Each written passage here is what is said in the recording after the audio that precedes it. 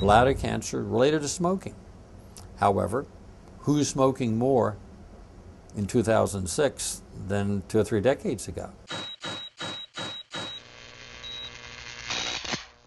Prostate disease dominates the field and certainly is common. However, if we look at the most common problem that urologists take care of, it's urinary tract infections.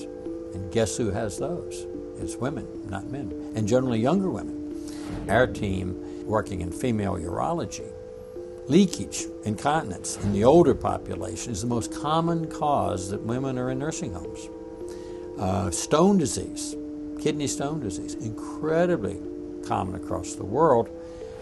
A little more common in men than women, but still very much a problem in women. So we are looked upon as a, quote, men's specialty, but it's really not true.